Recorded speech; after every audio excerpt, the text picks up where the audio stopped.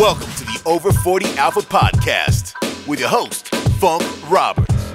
Welcome, everybody. Welcome to episode number 122. And this, I believe, to me, is a special episode. I know, guys, I say this all the time. Every episode's special, but this one truly is very special because this is one for men who are husbands, for men who are in relationships to become a potential husband, to men who are struggling with their marriage, guys who perhaps have just had a separation or have just had a divorce, and it may have come out of right field. It may have slapped you in the face. I know that we've got some guys in my brotherhood who have recently experienced this, and the reason why we know this is because they share it with us. But I'm not a marriage counselor. I have a very strong marriage. I feel that obviously I'm always trying to become a bulletproof husband. I'm always trying to become a better man. That's what we're always doing in our lives. We're always, in our 40s, 50s, 60s, 70s, we're always trying to continue to evolve in becoming the best we can be, provide, protect, procreate. So today I'm really excited because on our podcast today, we have Endre Gabori and Dr. Jonathan Welton, both of the Bulletproof Husband. Thank you both for being on this episode of the podcast. How are you doing, Endre? And how are you doing, Jonathan, Dr. Welton? So, Endre, how are you doing? Good. Thank you so much for having us. So super excited to have this podcast with you. And I know you have a lot of men in your circle, and hopefully the message that we're able to deliver and share will be very valuable for them. Yeah, I think we're both on the same wavelength in regards to trying to create the best men that we can, right? One of the things that I was talking to you about before, one of the things, for me that I was very impressed with your program and with your message and how you help people is I went to your website, and I think everyone should go to the website, go on to the wall of success, and the amount of success that you guys have brought to all of these men is unbelievable. Like, I've never seen anything quite like that when it comes to this space, right? Like, yes, you go to sites, you see the same 10, testimonials, and no disrespect, but for me, my radar is, let's see the plethora of success. So I'm really excited about that. But I want to start with Endre. And how did you get into this? What was your evolution like from high school to college, marriage? Were you married? Please give us your origin story. Yeah, absolutely. And it was quite interesting. And I'm young. I'm 36 years old as of this podcast, and we started the Bulletproof Husband 7 years ago. So I had a lot of trials and tribulations to get over, including the fact that oftentimes I was coaching men who had sons older than me. So the question was, I know what I'm good at. How do I get through to them? How do I not make this a barrier? Coming out of school, I did international business, and I worked for different corporations. But at age 23, 24, I started to really get into personal development. And some of that, a big part of that personal development was around my masculinity. I grew up in a very feminized home environment, and I missed that male role model in my life. And I was fortunate enough to have a few people in my circle that saw that in me and pointed me in the right direction and how to resolve some of the stuff with my father, how to be more authentic, and so forth. And so in doing that, I started to work with men on a volunteer basis. And for about 5 to 7 years, I started to really finesse not only what I knew, but also how I was able to deliver that to men much older than me. And, one day I thought, I'm not really enjoying this corporate life. I'm really passionate about helping men. I'm really good at enrolling. How can I combine the two? Because I was in a sales position and going every year, position to position. I I was always top 3 on the sales team, but there was no fulfillment. There was no tangibility to it for me. So I decided to seek out ways to marry the two together, where I'm able to enroll, make a difference, but do it on my own terms, and do it in a way where it's on a mass scale versus just locally helping men. Right. And I was taking a shower. This was 2017, and Bulletproof Husband popped in my head. Wow. So I reached out to my business coach back then, Gary Menezes, and also my co-founder, John Scannell. And it's, we haven't looked back since. We just really went all in and saw the need, saw the struggles that men were having out there. Yeah. And we had something that could address that could resolve that. And we put it all together.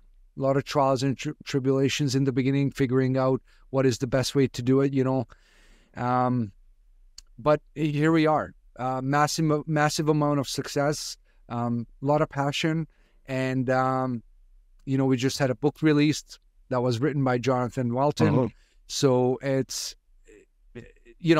our goal is 15, 20 years down the road, this will be taught in schools. Wow. This will be some sort of curriculum in late high school or early university for young adults to promote proactivity in relationships. Because right now, the Bulletproof Husband is very reactive. Yeah. Right? Men don't want to work on their marriage until they get what we call the slap. Yeah. And so there's a lot of reactivity to it. But real generational change will start when there's a proactive approach to it, where young male adults are taught the differences between masculine and feminine and how to be in relationships and what works. Yeah, that's amazing. I mean, there's so much to unpack there, specifically on your journey. So have you been married before? I was married when I started the Bulletproof Husband, but very fresh marriage. Okay. So 3 years in, had no kids. Right.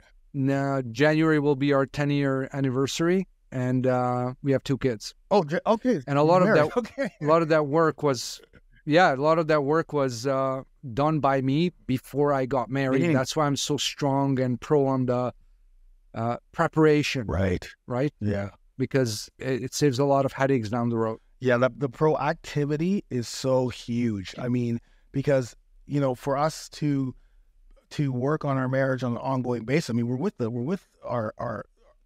woman. The union that we create in a marriage is forever, and it's a union that's supposed to bring us together. It's the strongest union, stronger than the union between your kids, stronger than the union between anybody, because it's the husband and the wife, the mother and the father, who are going to be the kind of like, the role models and the beacon for the success that the children are going to have when they grow up. Like, there's no ifs, ands, or buts about that. So the proactivity of working on the most important thing, if you're going to go down and get that ring, makes 100% sense. But I do understand, because I say the same thing for health, right? I'm like, guys, you got to be like, we're doing right now, because of the age group of 40s, 50s, 60s, and 70-year-old guys, it's a reactive thing.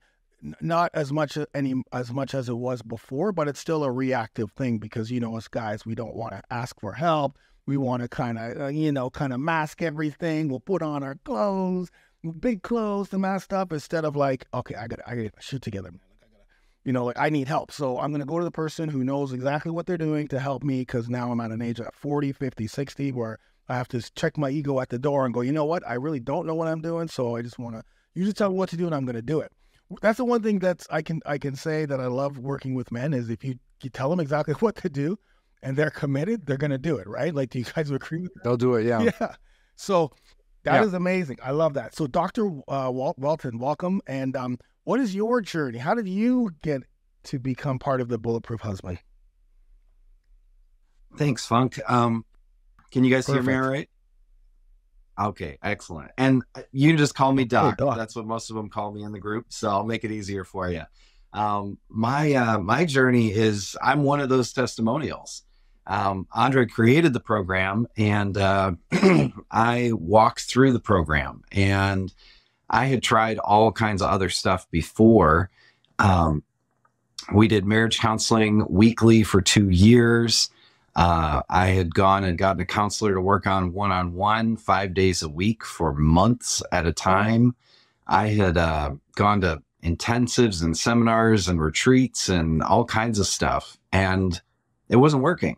I mean, I was so buried in a deficit of trust. You know, my wife did not feel safe, did not feel heard, did not feel like I empathized or understood how she was experiencing me. And I didn't. It wasn't clicking. And so Bulletproof Husband was kind of a last ditch effort for me. It was it was kind of this, well, I don't know much about him, but I've been watching Endre in his short videos, because he was sending out these 3-minute videos at the time. And after about a month of that, I was like, well, this guy seems to know what he's talking about. And there was enough confidence there to say, I'm gonna try this. I'm gonna try this crazy Facebook group and see what happens. And I was blown away. I mean, within a couple of weeks, my wife was saying to our marriage counselor, this is what I've been waiting for the last 2 years. It's finally showing up.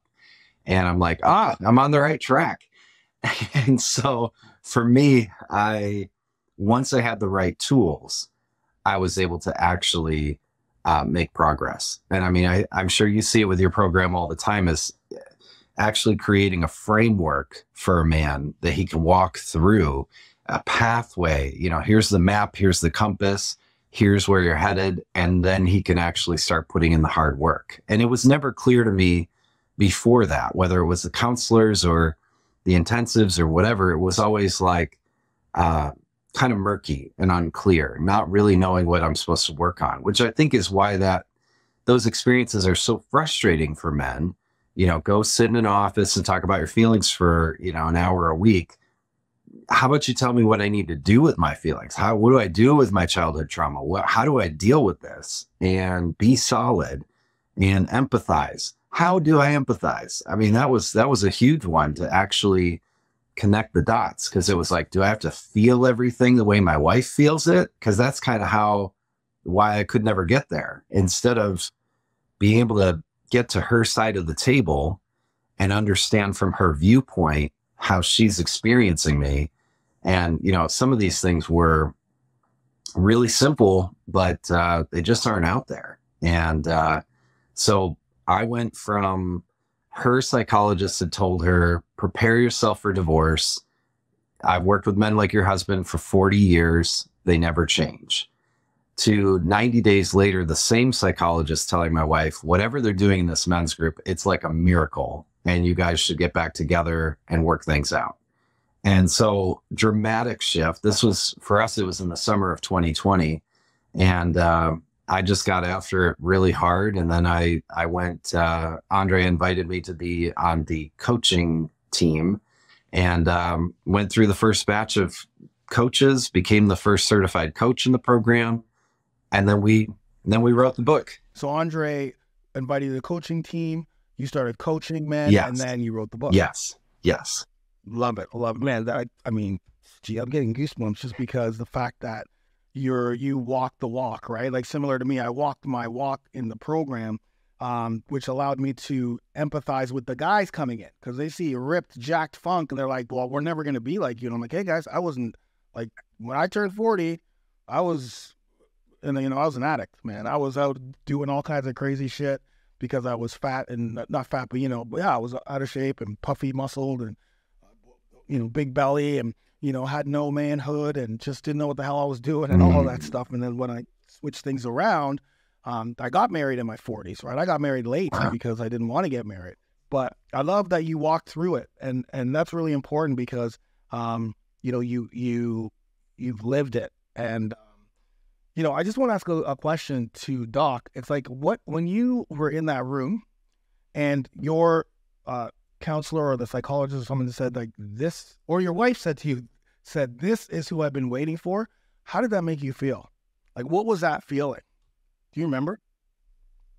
Oh, it it was so inspiring because it was like, I am on the right track. I have been working my ass off here and I have not hit gold. Like it's like the miner who's been digging for 2 years and he sees a little speck of gold and goes, I think I'm on the right track. Like I just have to keep digging. And that was such a huge moment because I knew I could feel it before I sat down and had the moment where she said that. I could feel that I was changing. I could feel that I was shifting. And to have her affirm it was like, yes, I'm on the right track. I remember one of the things I think that happened right before that was a big sign to her that I was starting to get it. We were one of the things, big parts of the program is understanding the masculine and the feminine. And one of the pictures for that is we call it the bowl and the water. And that the masculine is like this solid, simple bowl. It's consistent. You put it on the table and it doesn't change. But the feminine is water, and water could be frozen or it could be boiling. It could be a vapor or it could be a hurricane, a tsunami. Like there's so many ways that hail, it can show up. And the feminine is always changing. And so getting this concept of actually flowing with where she's at. I remember one day when we were separated in spring of 2020, and she asked me over to the house to do some things. And first she says, can you go work on this in the basement? So I'm down in the basement. I'm working on something. She comes down and she says, do you think our friends are going to be disappointed that we don't move down to South Carolina because we're separated? I said, yeah, they probably will be. They probably will be disappointed. She goes, oh, okay. And then she disappears. And then she comes back 10 minutes later and asks me something about like painting some room in the house. I'm like, yeah, sure, we can do that. And then 5 minutes later, she comes back and says, I'm thinking about installing a row of bushes in the backyard. Do you think we could do that? And then she comes back again and says, I was thinking I might need to move out of the house and go live at my mom's house on the couch if we're separated. I'm like, I'll support you, whatever you need. But I mean, you think about these were so opposing, like install bushes in our yard in the backyard. I'm going to have to go live on a couch at my mom's house. We can't move to North Carolina. Our friends are going to be disappointed. Like, in the past, I would have been so like frustrated and confused. Like, I don't understand. And instead I'm just like letting her splash. So the next day I'm at Home Depot, I'm getting a post hole digger and 28 arborvitae bushes and installing them in my backyard. And because that's what she wanted. And so she comes out and she says, wow, this is amazing. Thank you so much for hearing me. And I said, hey, I just want to share something with you. I've started to realize in my group that all these years, I've been calling you controlling, and you weren't controlling. I was putting on you the feelings I had as a little kid of my mom being controlling, and the way that she treated me. I've been putting it on you. And my wife teared up, and it was like she finally felt heard in that moment. Of something she's been like, I haven't been trying to control you, but you've been triggered every time from something back there. And I think that was the big clue of like, he's finally getting it. Like, this is finally clicking. I love for that him. because it's like the we're learning how to be that solid. Man, that bowl and water analogy is incredible because I've been using more of like being the solid rock, like because there's going to be all kinds of pebbles and hail and stuff that are going to come from your wife, but she wants someone who's going to be solid, right? Like enabling her to splash, as you guys are saying, splash and vaporize and freeze and, boil, but knowing that as long as I'm solid here and listening and hearing and supporting and sometimes pushing back, not always being like, I'm not a proponent for happy wife, happy life. In fact, whenever I hear somebody say that, I just want to take off my glove and do the old school, slap, let's go, because it's just, they got to get out of that. But anyway, we're going to talk about that later. Thank you so much for sharing that because that is huge. So, Endre, I want to ask you something because you've been working with so many men. When it comes to like broken marriages and separation and divorce, like what do you have a percentage of men that are in that state right now, or some, you know what I mean, that we can kind of gauge where we're at in their society, specifically, you know, in the West? It's hard to give you a number, but it's massive. Yeah. It's massive. I mean, North America has one of the highest divorce rates, and one of the trends that I'm seeing, you know, we have developed countries, developing countries, third world countries. The more a country becomes developed, the more the divorce rate starts to increase, because traditions, culture shifts, you know, aspects of religion, and some of these things that hold families together start to dilute. You know, more freedom comes into place, more gender equality comes into place, and there are just more choices. The more developed a country, the more choices there are, and it's easier. Women initiate most of the divorces, and I think this is a stat that's fairly available out there. You know, 70 to 80% of divorces are initiated by women, and if they're college educated, we're looking at 90%. Right. Okay. And these are stats that you can kind of find out there. It's very, even a lot of our, you know, competitors, if you will, share these stats. It's not anything new, Right. But it tells you something. And there's an opposing effect, because blame comes in, right? So men who haven't taken responsibility for their part, because we're not saying, you know, one of the most common posts we get or comments is, well, why is it always the men's fault? We're not saying it's the men's fault. We specialize working with men because we understand that really well, what the man needs to do. We understand the feminine, but we're not going to go in that realm to, you know, say what needs to be done there. That's not our expertise. Men are. So it's not about being the man's fault. It's about, as a man, as a father, as a husband, can you take responsibility for your part in why the marriage is failing, right? And when a man is able to step into that, a whole new universe opens up. But unfortunately, what happens is the blame game. While 80%, 90% of women initiate divorce, well, why aren't the women working on themselves? It's the woman's fault, right? We're starting to get into this game of who's at fault, right? This is not about fault. This is about what's your part in why it's not working, because I guarantee you, you have a part in it. Right. What is the degree or the percentage of your part? I don't know, and it's irrelevant until you've taken care of whatever percentage that is, which is your part. Yeah. Because then that's leadership. And when you start to lead from that aspect, it spreads. Yeah. Spreads onto your kids, your wife, your other people. Your wife will be the last one to tell you that she's seeing changes because she's hurt by past years of experiences. But she's noticing it the exact same time as everybody else around telling you. I know. We have this all the time. Men come in and they do the work and implement the tools, and they're coming on saying, you know, people at work are telling me I'm different.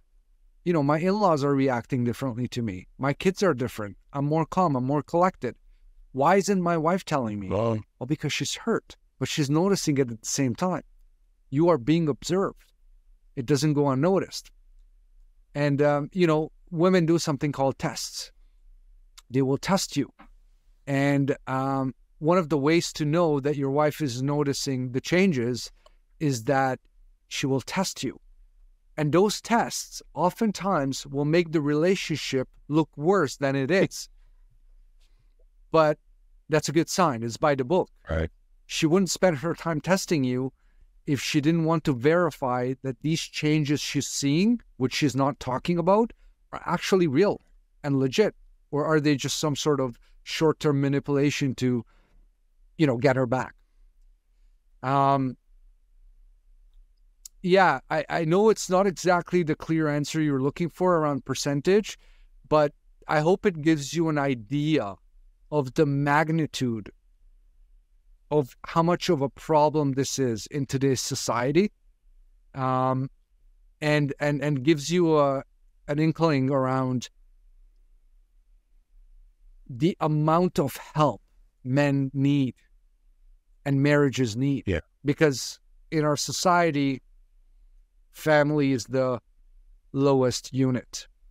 And if the foundation breaks off, then you start to see it spill over and communities start to fall off, right? Yeah, absolutely. Absolutely. No, that was exactly what I was looking for, because I know that you're right. The percentages are out there. I just thought maybe if you had something, but you did. I think that was great. And the other question I want to ask you is, you talked about 90% and 70 and 80%. We know that most women will, I mean, in my experience with the guys in my brotherhood, when they post about, oh, my wife just told me she wanted to separate, or I just got divorced, or all of these things where they don't even know where it's coming from. It's like, I don't know what happened all of a sudden, right? And it's like, well, it's not all of a sudden, but I only push them into the what they can do physically, come in here and talk about it, but this is not my realm.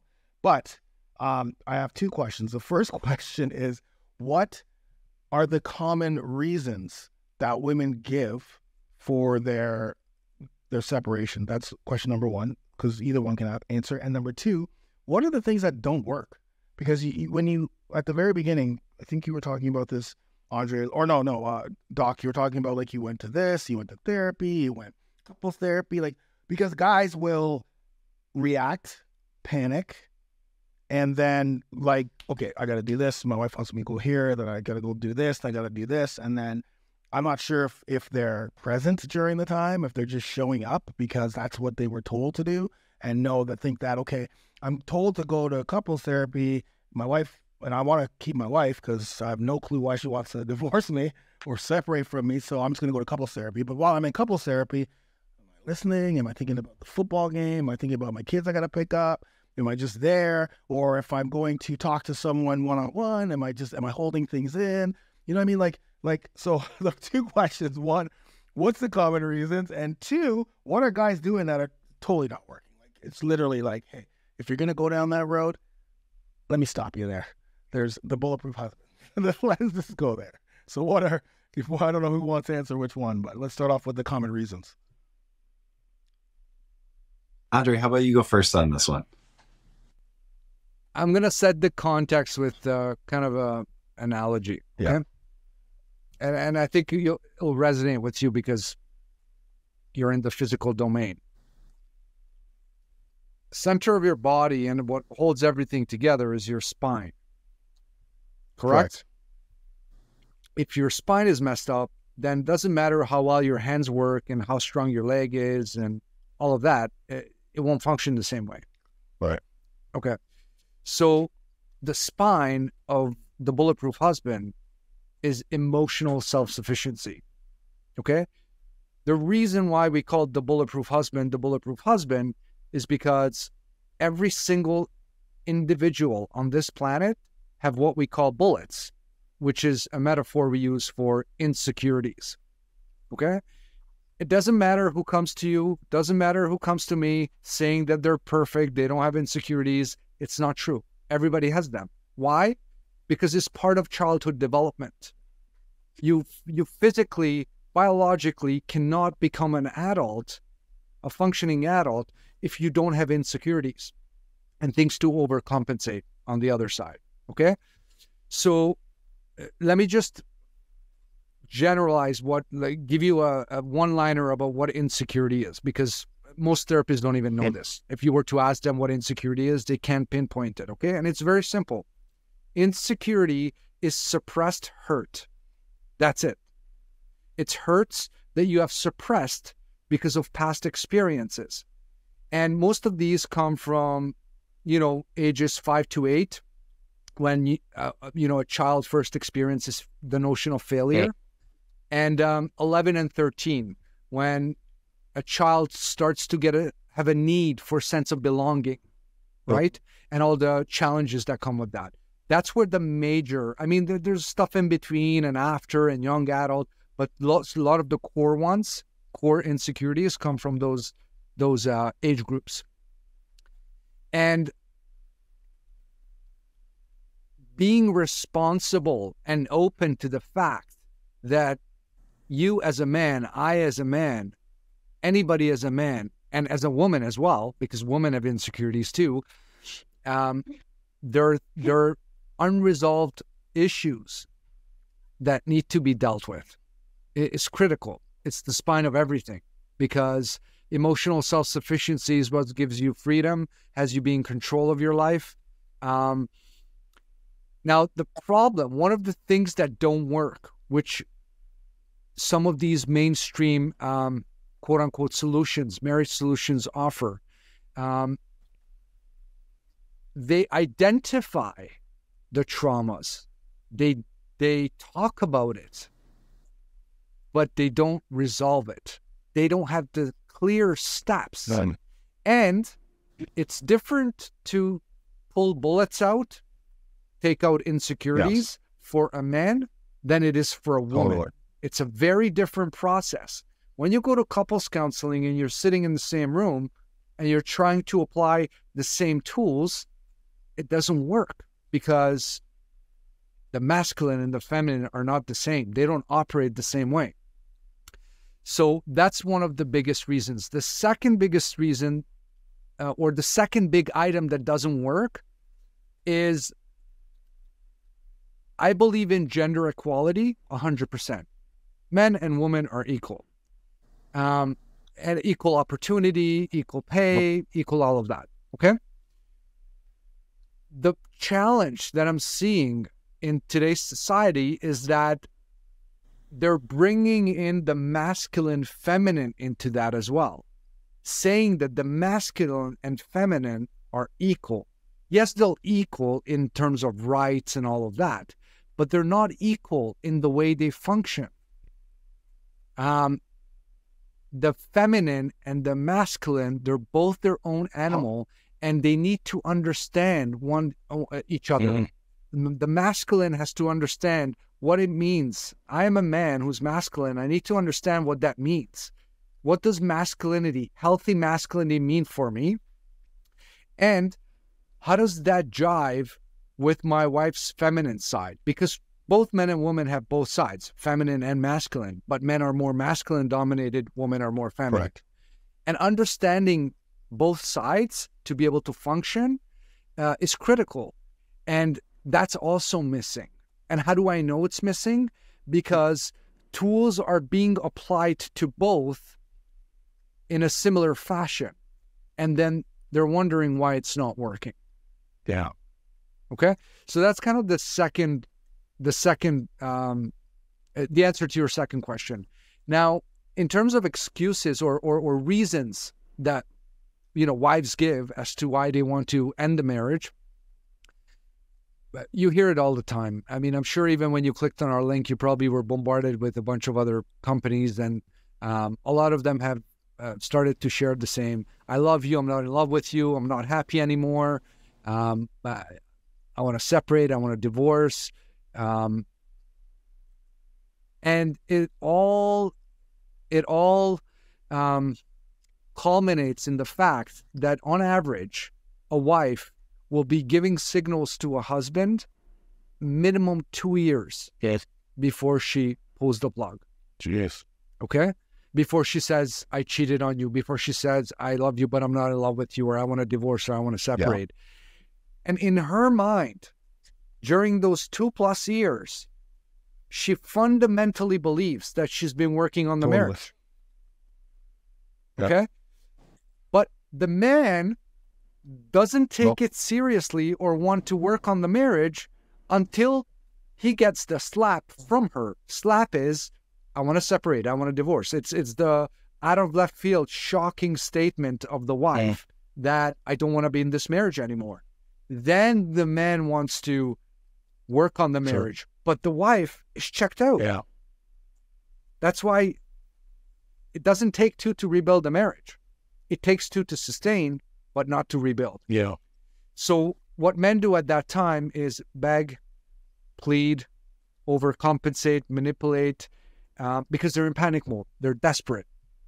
And the desperation is the first thing that has to go. It's no different when you're, at a club trying to get to know somebody, but you come across desperate, right? They'll want to go away from that, right? So does that give you a kind of an insight? Yeah, I think, yes, I see, couples counseling and this, I think when you were talking about toxic, though you weren't talking about toxic, but you're talking about masculinity and femininity. I just put the word toxic there because I fight that with my guys all the time, telling them that they need to be as masculine, healthy and masculine as possible. They need to fight this term toxic masculinity because there are toxic guys out there, there's toxic women out there, but being masculine is not toxic, and we need to be masculine because we need to be the masculine person in the marriage. Like, we need to be the men that are masculine. We can't have, like, I'm a man, I'm masculine, I have those features and like just the things that I do are different from what a woman would do, what my wife does, how I react to things, how I whatever. But we can't be playing the same role. Like, I have to be the masculine role, she's gonna be the feminine role, and together we're gonna create our awesome kingdom.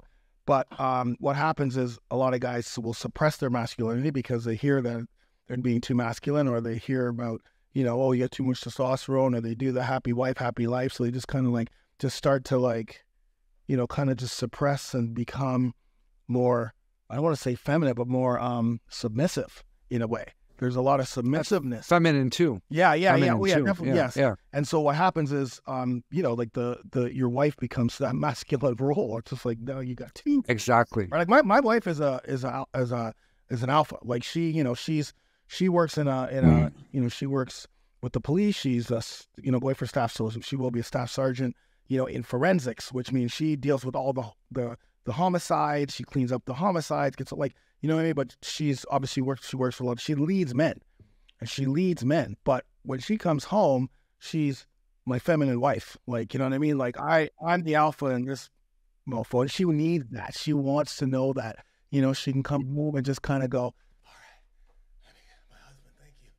I thank you for being here. Thank you for being rock. Thank you for being solid. Thank you for, helping me throughout this journey. Thank you for understanding while she's writing to become a staff sergeant. She needs to like do her thing and all that stuff. But she needs me to be that solid, whatever. But when she goes to work, like, we'll walk down the street. We got people who she has been their sergeant before living around us. And they're like, they're terrified of her. But she's the nicest, awesome woman. But they're like, oh, you don't mess with Angela. Oh, no, like she tells you how it is, man.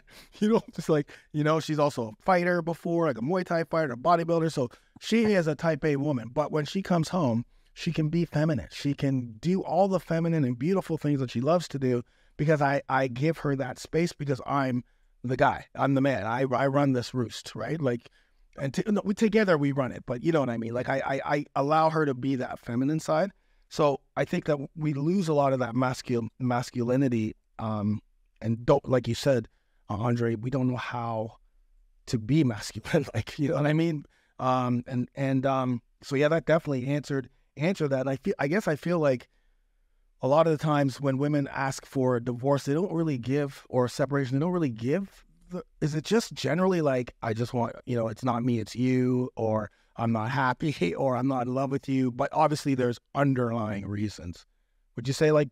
Well, they've lost hope, right? They don't want to spend more time explaining the why because they feel like they've been working on the marriage, giving you signs and signals for 2+ years. So they're exhausted. They're it's going to be a bit graphic, but I mean, I think this will kind of show you what it feels like. Imagine, you're on top of your wife and you're holding a pillow, and that pillow is coming closer and closer and closer to her face, right? Mm-hmm. But this happens over years. Well, eventually it's going to block her airways, mm-hmm. right? She's going to feel suffocated. A lot of times women say, I feel suffocated in my relationship. Well, when the pillow is really close and she can barely breathe, that's when you get the slap. Yeah. Because she's been telling you throughout that process, hey, the pillow is coming closer. I don't like it. Stop, right? And I know it's a bit graphic, but I think it paints the picture of, from the feminine's perspective, of what it feels like during those times. Oh. And this is not about, we're not saying, okay, man, you are to blame. No, it's not about that. It's about getting clear that there are signs and signals that you're not seeing, and they're important. And it's okay to not see it, but then get the help to be able to see it. Sure. Because it's clear it's not working, right? Does that make sense? Yeah, 100%.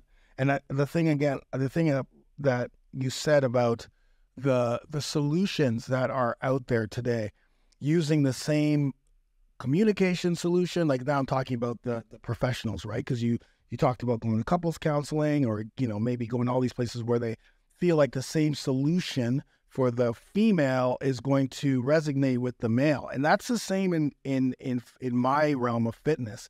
You can't train a woman over 40 the same way you train a man over 40. Totally different. And so imagine me giving a husband and wife the exact same program, and it's not going to work for both of them. The women have different hormones, or it's menopause, you know, all that stuff. For me, I'm focusing on testosterone. I'm focusing on all the things that guys are struggling with, which are different with men. And so, you know, and diets and all of these things, that's why it's a specific approach, because this approach is going to work for, you know, I'm not going to use the same approach for a 20-year-old guy that I'm going to use for a 40-year-old guy. I'm not going to use the same approach for a 30-year-old dad who's got other challenges than a 40, 50, 60-year-old guy who doesn't have that as many of those challenges because they've grown up and are a little bit older and all of these things.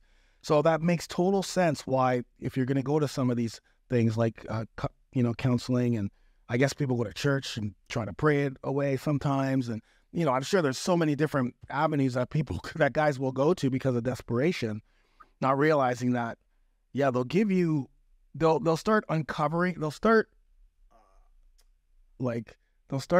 peeling the onion, but they leave so, you know, one of the things it's like, we're trying to peel the onion of all of the crap, right? All of those insecurities, those bullets, right? So that we get to the core of who we really are. But when you go to these places, I feel like they peel it and they leave the skin on, right? So they're just opening up a whole bunch of crap, and it's like, okay, well, but hold on, we got to get rid of this, right? So that we can peel it, leave it, and move on. Yeah, it's so fascinating on how professionals don't see that. You know what I mean? Like couples therapists, like how you sitting in the same room with your husband and wife, and you don't see that you can't talk to the man the same way you talk to the guy. Like, I don't understand how they don't. I don't know. I don't see it. But anyways. Yeah. No, I get you. Yeah. And that's why we have so many men run to us from counseling and therapy. And I have nothing against counseling and therapy. Yeah. It's not about wrong or right. It's just about, there's some things that work and some things that don't. Yeah. And the track record is showing that those methods don't work. Okay. And I have data to back it up. It's not something we're making up. It's, you know, when every third or fourth man has done counseling and they're running to us because it wasn't working, well, that tells you something. And then when I dig further as to why, it becomes a bit clear. Sure. Yeah, for sure. So in your experience, Doc, you know, how does the Bulletproof Husband help? Like, without, you know, because obviously, you know, we can't sit here for hours and hours and go through every single phase because we want guys to join. But what, in a sense, like, why is it working for so many men? Like, why can I go to your wall of success and just like literally sit there for, seems like an hour, and just continuously, and then still have more to go? Why is there so much success from so many diverse people? It's not the same type of guy. It's diverse, different backgrounds, different experiences, but yet your formula works. And so what do you think it is on your end? What are some of the things that you did? That builds that builds so well on the previous questions too, because I think it ties into the same answer. I remember seeing a statistic a while back that in California, 90% of the therapists were female. And I think that's part of what we're running into in this whole realm is masculine and feminine has been lost in our culture. Even though, that if you go to, say, an Asian culture, there's an understanding of yin and yang. You have in Indian culture, you have Shakti and Kali and Shiva, and you have the masculine and feminine. You have these concepts, even in the older Judeo-Christian concept, you had the Holy Spirit as the feminine side of God, and God the Father is the masculine side. Jordan Peterson has been talking about it in 12 Rules for Life, that chaos is the feminine and order is the masculine, all through the Greek myths. So we have this in our history around the world, but our modern Western world, and as we were talking about, the more intellectual, the more academic. I mean, think about our colleges right now. They have women's gender studies courses. You don't see men's gender study courses. Maybe it exists somewhere, but I've never heard of it. My school it does. But I mean, that's our disconnect, is like, if we cannot, especially men, we're a ship without a sail. We're lost at sea right now as a culture in the Western world. And okay, well, how do I become masculine? How do I become a man? Well, some carry that over just by doing macho things. I have to go hunt. I have to go camp, build a fire, build big muscles. And we just kind of do the macho stuff, but inside we still have those insecurities. And I would say one of the big things we hear from women is, I don't feel safe. I don't feel heard. I don't feel seen. Those are really, really common. And safe is one of the number one needs of the feminine. Then one of the number one needs of the masculine is to be accepted, which most of us don't feel most of the time, or we don't even accept ourselves most of the time. So if we can both get clear on this and go, what she's been trying to tell me for 2 years as the pillow is coming toward my face is I do not feel safe. And we're going, but I don't know what you mean. I didn't hit you. What are you talking about? Like, this is how the disconnect is for men when she's saying, I do not feel emotionally safe. And that's how affairs often happen, is along comes another man with some manipulation tactics. Maybe he's got a lot of money. Maybe he's got big muscles or something that projects safety. Now, when she's with him for a couple of years, she probably won't feel safe with him either. And the same emotional issues will come back up. But finding that place where, as a man, and it goes back to the bowl in the water, the bowl does not control the water. Teal Swan, a teacher on a lot of emotional things, she talks about containment, that the feminine loves containment, not control.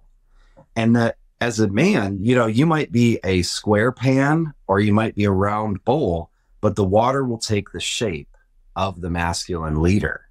So when a man can actually step into that place to be the masculine, solid man, it doesn't mean that we are all the same size, shape, anything. The masculine can lead from many different places and show up in many different ways that can make the feminine feel safe. Yeah.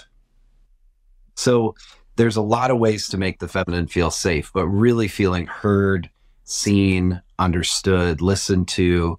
A lot of the things we teach also around responsibility. When a man can start taking ownership and responsibility, stop playing the victim, she will start to feel safer and safer and safer.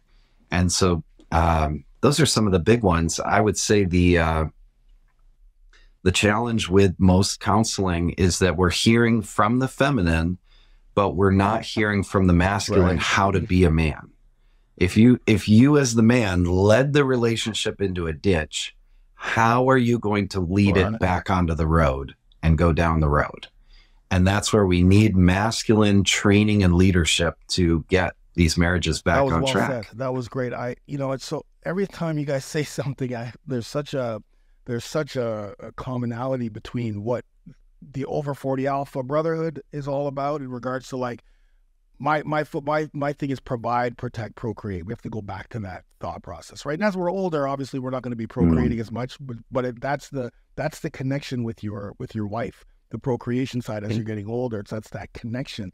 And the protect, that is the big thing. Safety, not only physically, but also giving your wife a safe place to allow her to show her emotions. It blows me away how calm, like, it's amazing. It's amazing. But again, my focus is more on the physical side and the health side. But I think the important side is what you guys are doing in creating and giving the guidance to men on how to be the husband, because we don't know. We honestly don't know. Okay, like we really, I kind of lucked out because I talked to my wife a lot. My parents were together.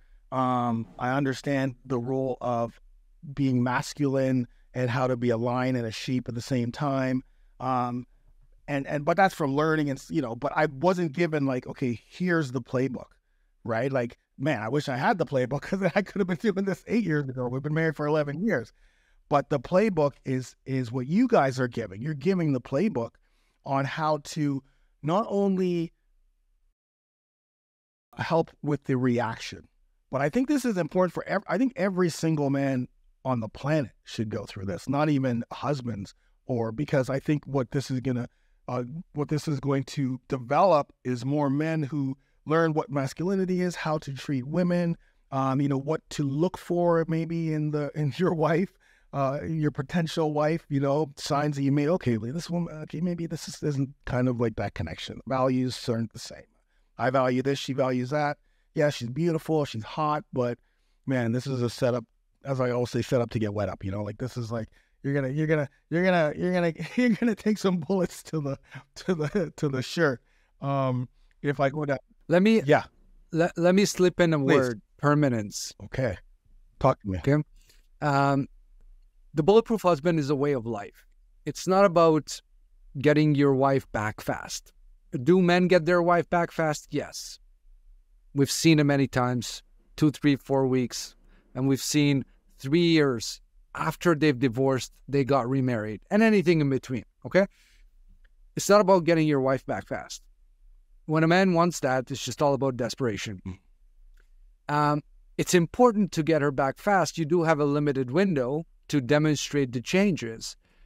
But what's also important is permanence, is can you sustain it?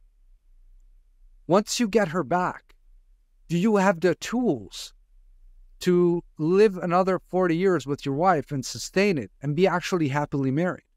Do you have the tools for that, right? And that's a critical part, because at the end of the day, we're actually not doing this for men, nor are we doing this for women. We're doing this for kids. 100%. I mean, the Bulletproof Husband's mission is to empower husbands to be the best version of themselves so that no child has to experience the pain of a broken home. Because and that's regardless of divorce or no divorce. If mom and dad are good together, great co-parents, the role model it demonstrates to the kids is good. It'll minimize their insecurities. Their view of life will be more rock solid, if that makes sense. Yeah, well, again, 100%. This is a lifestyle, which is why I said it doesn't matter whether you're married or not. I think every man should be going through this and learning these tools and continue down the journey, because it's going to make them a better man, but a better husband. Because that is like, when I talk about the over 40 alpha, I talk about it being, guys, this is not like a 90-day program. Like I have 3 years of programming, and then I'm adding another 3 years. So like, this is a lifestyle. Like you're going to get to the point where it's just going to be a habit of the meals that you create, because you just don't know how to eat otherwise. This is the way I eat. Oh yeah, I drink water when I get up. Like I just get up, put my electrolytes in, I drink. Like, you're not even going to think. It's just going to happen. And these becomes who you are. Yeah, it becomes who you are, because when you come into the program over 40 alpha, you're not going to be the same man in 90 days. You're not going to be the same man in 6 months. You're not going to be the same man in a year and 2 years. You're always going to be evolving as a man, and not just physically in health, because now your mind is a little bit more clear, so you're going to start to see things, right? Oh man, well, yeah, I am being a douchebag in my marriage. Okay, I better, now that I see, and now I can actually think about becoming a better husband or a better, father, right? But like, it is a lifestyle. Yeah, it is a permanent thing that you got to continue to work on it. Like, it's not, like I say, it's not a 90-day thing and all of a sudden you're done and then it's going to stick. Because even if you go through the Bulletproof Husband and you get your wife back, if you're not continuous, like if you get your wife, I'm gonna assume something. I'm gonna ask you a question. So like, let's say I get my wife back in a month. Let's say I go through your program in a month's time, she's back. And then I stop going. Like I don't connect with people in the group. I kind of like, okay, I got my wife back. Everything's cool. How many people do you think would be back inside the Bulletproof? Like guys rebounding from that because they're not, because, obviously time will pass. I get my wife back. And then because I haven't done the drills, like I haven't done the work, I haven't like repetitive, like then all of a sudden I'll go back to my old ways very easily because my old ways have been going on for 53 years. So you think in 1 month I'm going to rebound? Yes, I'll get my wife back, but you don't think 6-7 months down the road when I'm not connecting with you guys on a regular basis that she'll be like, hey, where's Funk? Funk that I had when you came back to me, it was the old Funk. It was the guy I married. What's going on here? 8 months down the road, what happened? Yeah. Like, is that what you find in this program or what guys need to think about? Well, if somebody stays in our membership for 1 year or more, the probability of sustained marriage skyrockets. Like I have men sending messages saying, hey man, I was just thinking of you. I haven't been a member for a year. And I just want to say, like, my marriage is better than ever. My relationship with my kids is awesome. And you see those testimonials, they're on the wall. Yeah. Like, if it's between 6 to 12 months, they have a pretty good chance. Obviously, there are a higher percentage of men coming back. Oh. If it's before 6 months, so they start the program and within the first 6 months, they get their wife back, but they stop doing the work, I'd say half. Yeah. Half will come back and say, hey, you know what? I think I have more work to do. Totally. That makes, Go. Yeah. Yeah. And I don't even, I know it will happen. I don't even tell them when they leave because if it's coming from me and I tell them that, he's just selling me to stay longer. Right? So I don't even say anything, but I know, okay, there's a 1 in 2 chance that you're going to come back and say, and that's okay. We'll cross that bridge at that time. Yeah. I'm the same way with guys will leave. I know 100%, like you're going to be, but I don't say that. I go, listen, I'm always going to be here for you. Like my arms are always going to be open. And that is a nice thing for guys to know that, all right, man, listen, I messed up. I need to come back. And like, you don't want to like judge. You don't want to leave that. Like, I'm like, just come, dude, doesn't matter. Like, just come back. We have all these guys in the brotherhood who still here, who will, they miss you. So, you know what I mean? Like, they miss your posts. They miss you. So when you come back, they're not going to be like, oh, you came back because you couldn't handle it. No, oh, you came back? Great. All right, let's get you back in. Let's do this. Like, that's the kind of community that we have. Like, not judging, because we know that it's like, we've all gone down that road, quit something a little bit early, like, so there's no judgment. And at our age, 40, 50, 60, 70, man, we all have those skeletons. We all have the insecurities, the bullets. So judging one person from another is not what we're about. We're about helping each other, right? So, I think that those stats make 100% sense to me. But you probably would want to stay in something like that, right? Like, Doc, like, you think you would want to stay, or Audrey, you would want to stay in it long term, right? Because if for the cost of counseling compared to the cost of your program, like, there must be like apples and oranges. Like, there must be like, you know what I mean? Yeah, I don't, when somebody says that we're an expensive program, I laugh because we're not. No, you're not. Typically, these programs go for $2,500 to $15,000, 8 weeks, get your wife back fast. Yeah. We're a membership. Yeah. And we're a membership because we're confident in our stuff and we're not afraid that, somebody's not going to stay long enough because we know we're providing the value. Totally. Right. And,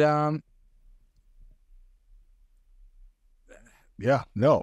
It sounds cliche, but if you compare it to the cost of divorce or the cost of therapy or the cost of counseling or even mediation, I mean, way more expensive stuff out there. Way more expensive. $297 for a month. You can try it out. If it doesn't work, you cancel. Yeah.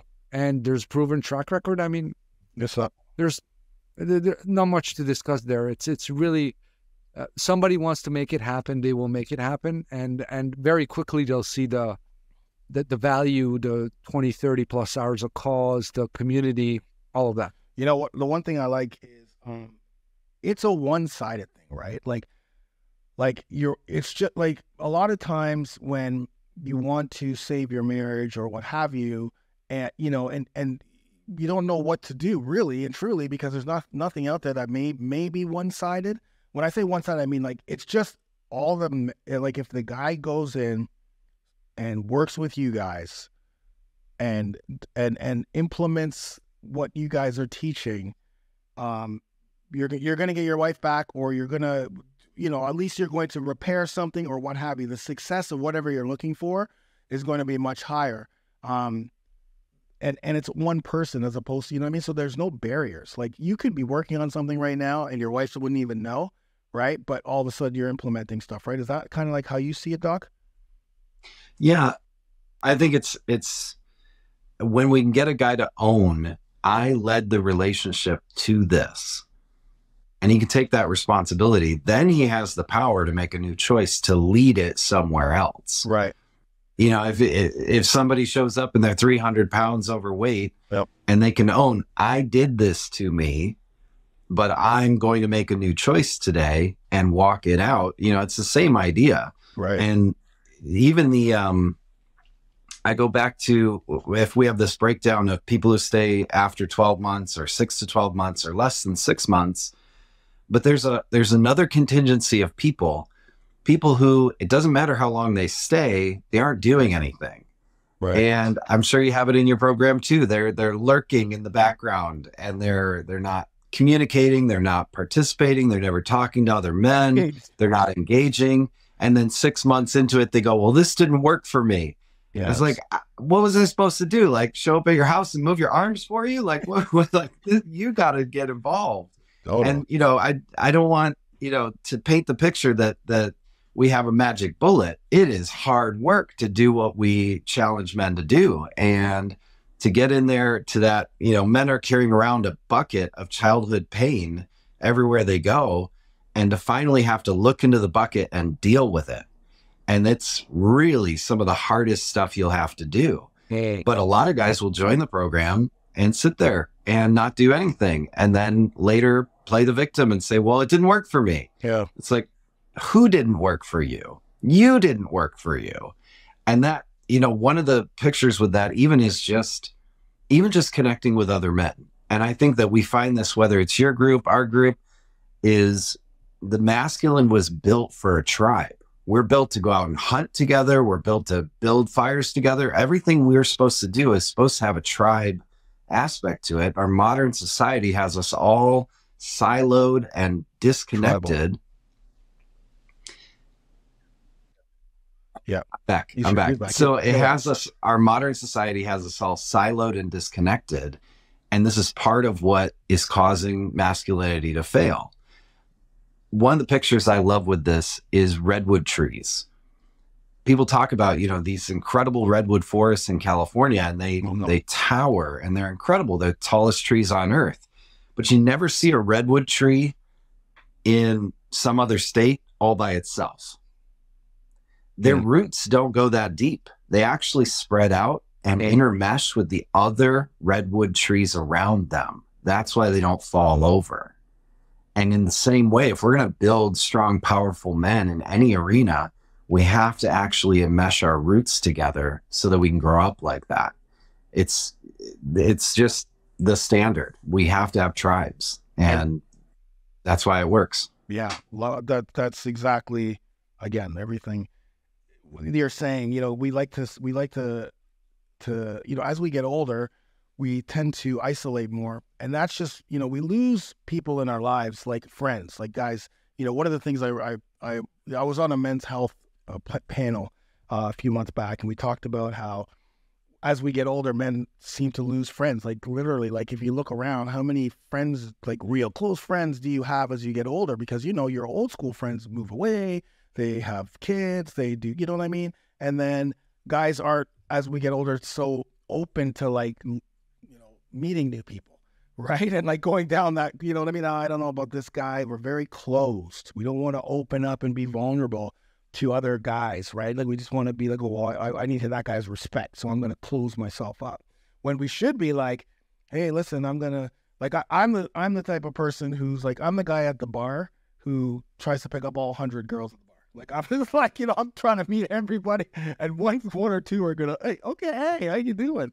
Like, that's how I am with everybody. Not trying to pick them up, obviously, more if it kill me, but, like with everybody. If I'm in a room, I'm meeting everybody in the room because, I want to also allow other guys to feel safe around, because sometimes I can be very intimidating, and I'm not. I'm just like I'm the opposite. I'm like, smile on my face. What you see is what you get. I'm very open.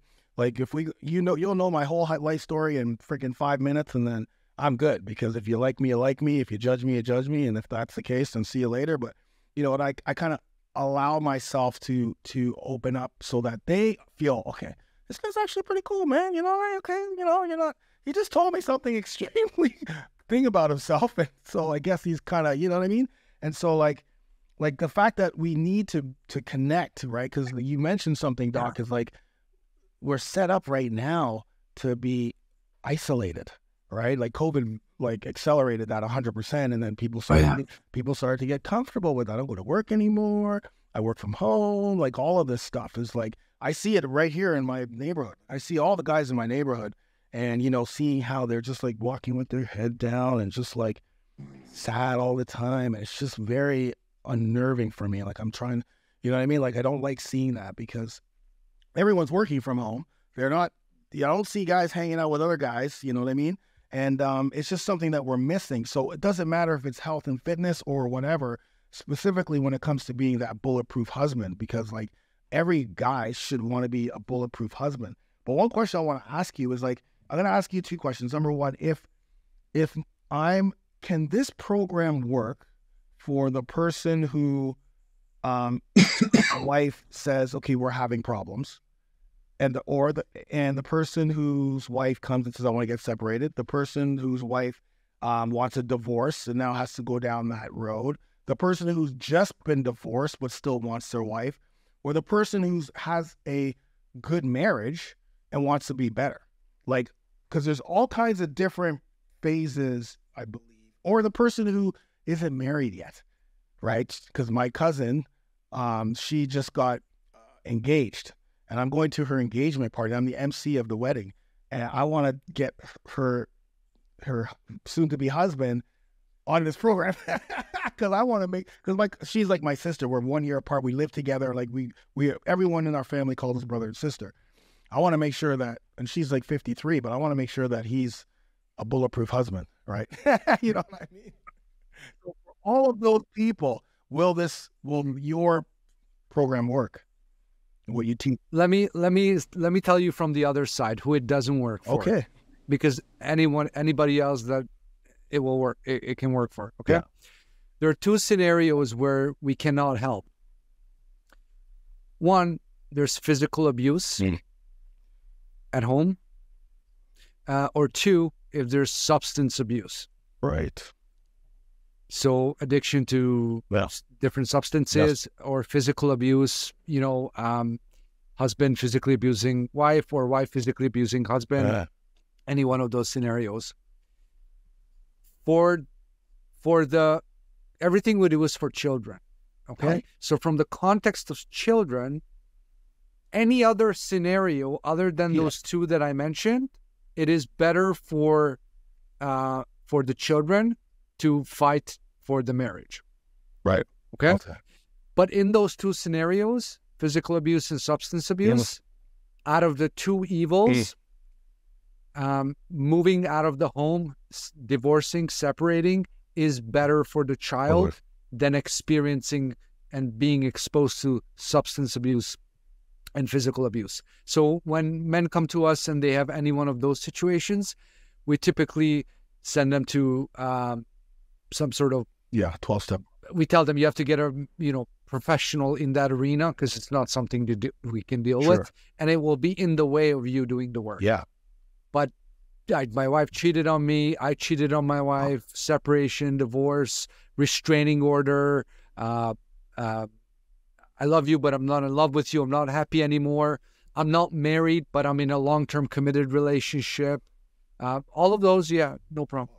Okay. That's awesome. And that, again, makes a lot of sense. Substance abuse, physical abuse on both sides. I want to ask you guys a question, because one of the things that happens in my program for these guys is they start the program, 90 days in, their body's transformed.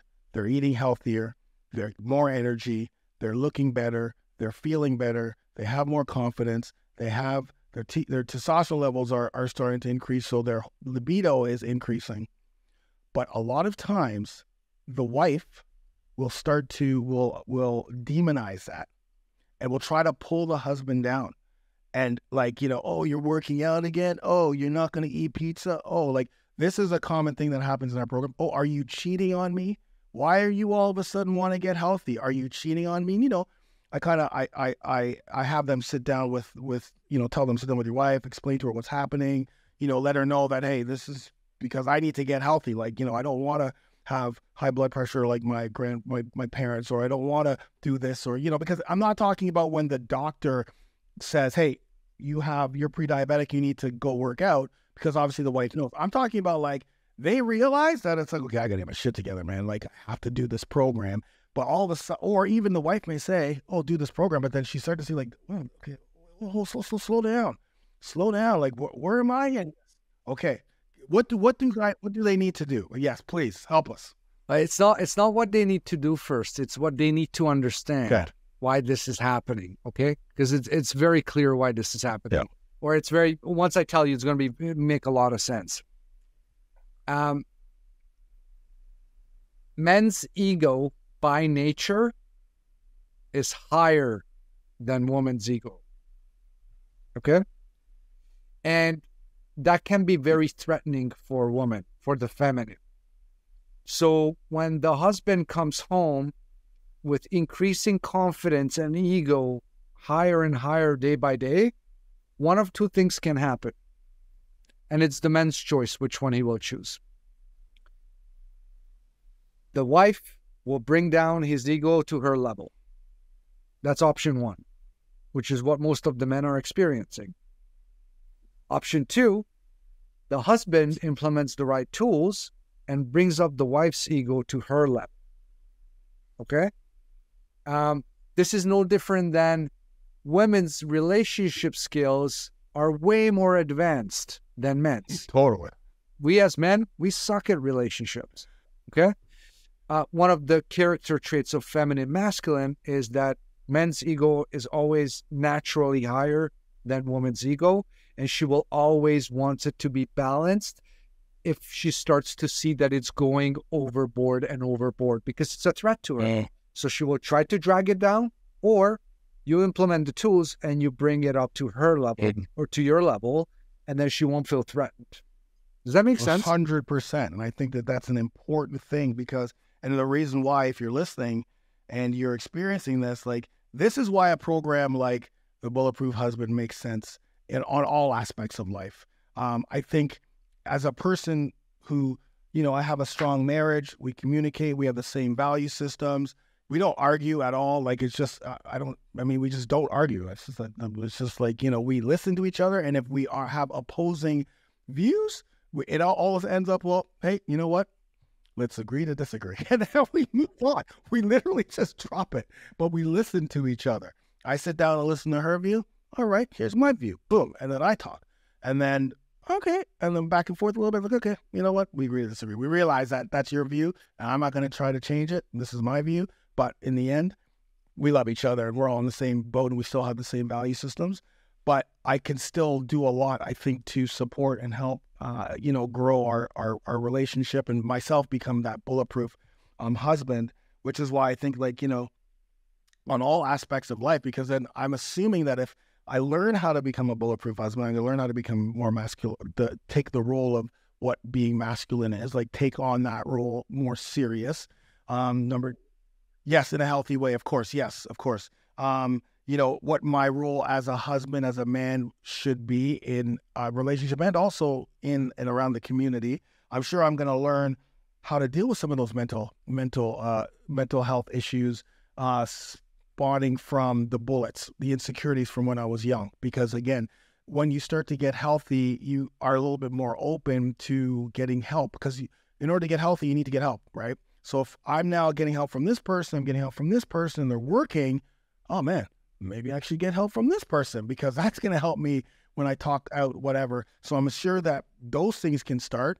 And just, you know, the relationships that you have with other men, other people around you at work, when you're taking your kids to soccer, you know, as a parent and as a father, you're probably going to be a better father and, you know, connect with parents a little bit better, or disconnect from other parents that need to have, you know, to have that, keep that person at arm's length. Okay, I know that guy, I know that person. Let me just keep them over here.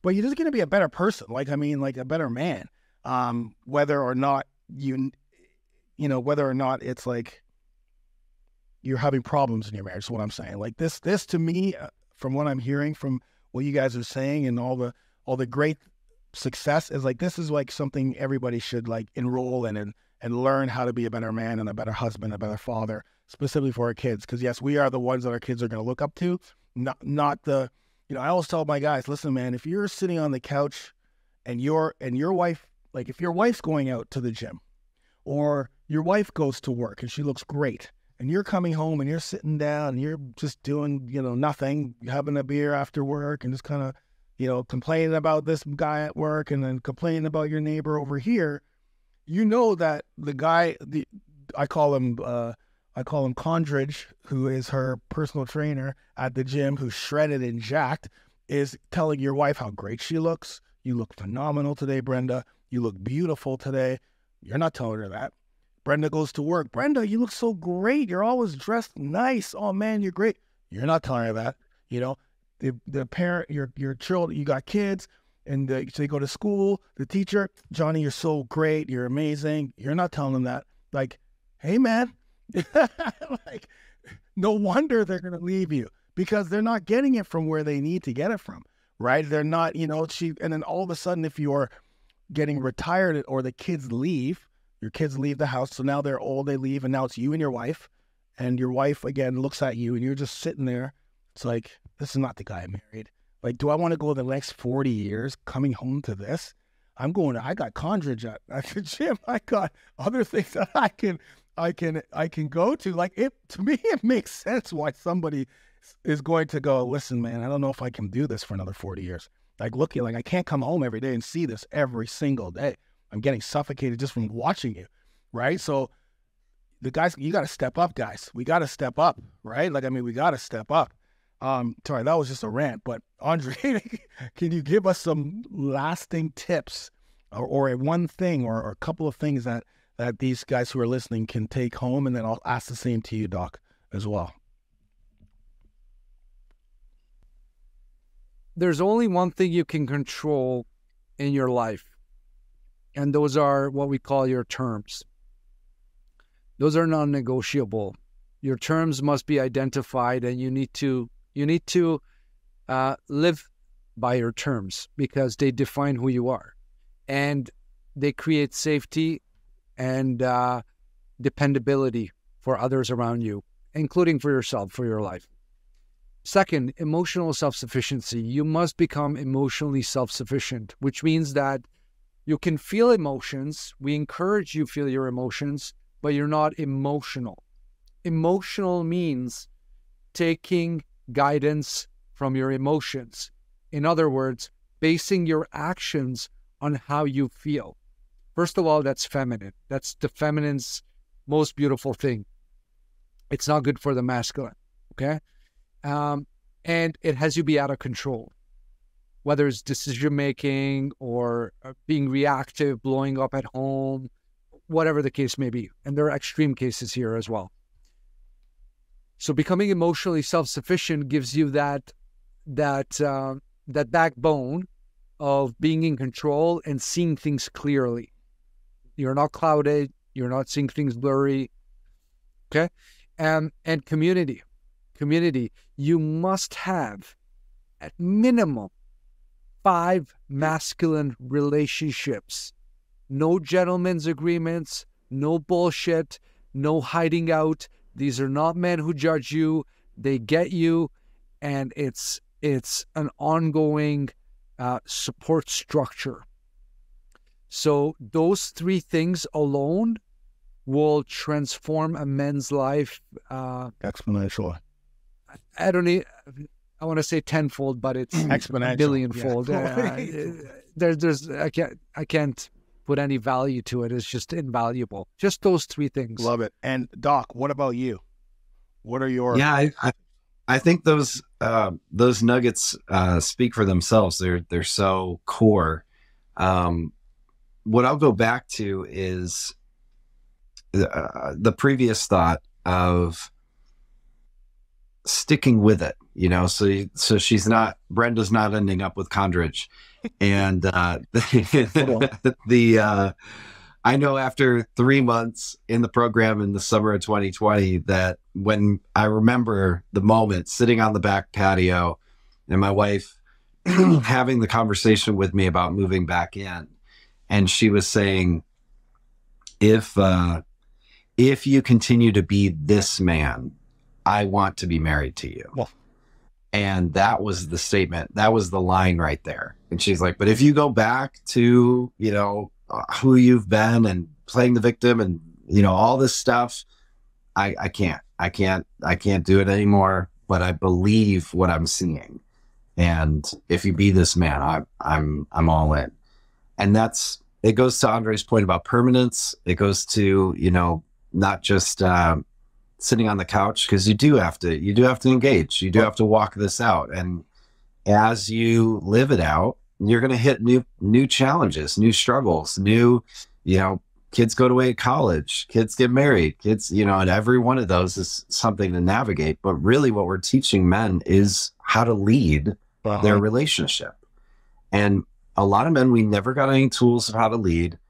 We watch somebody lead from their insecurities by being controlling or passive. Yeah. And then now we're trying to copy that and do a slightly better job. Instead of actually learning how to lead, we're repeating some terrible patterns or rebelling against some terrible patterns.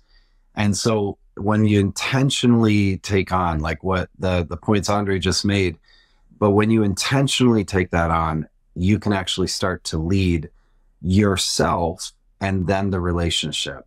I think about it all the time with I have 3 young daughters. And I think, man, I hope that we down the road are able to find 3 bulletproof young men who know their terms, deal with their emotions, are able to be open and vulnerable, have masculine relationships, so that I don't have to worry about my daughters and my grandkids. So this, it's very long-term. It's a very, very important long-term thinking. That's what it boils down to for me. That's awesome. Well, both of you, thank you very much for being on this podcast. Okay, where can we find the Bulletproof Husband?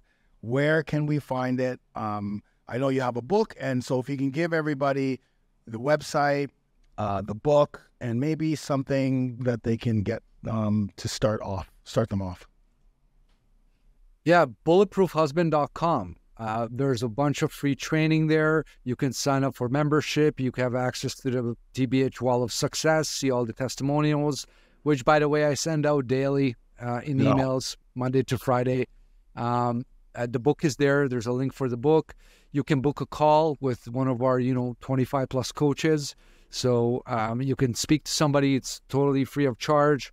And if there's a fit and it makes sense for you to start the membership and it's something that you want, then you can start that. If not, then great. You got 1 hour of awesome value, and the coaches are quite amazing. So everything you can find under bulletproofhusband.com. Yeah, the book is on Amazon.com right now, but the link is also on the website. Great. Yeah, I'm going to pick up that book as soon as we get off this podcast episode. 100%. No. I will send it to you. Oh, okay. Well, I will send it to you. Yeah. Okay. So you shoot me your address, and I'm going to send you a That's copy. amazing. Okay? I appreciate both of you. Thank you so much for being on here. We'll definitely have to get you back on again to maybe go topic based, specifically if we have a lot of feedback on guys who want more, more help, right? You guys are doing incredible work in the space of creating better men around the world. I really appreciate both of you. Thank you for being on the podcast.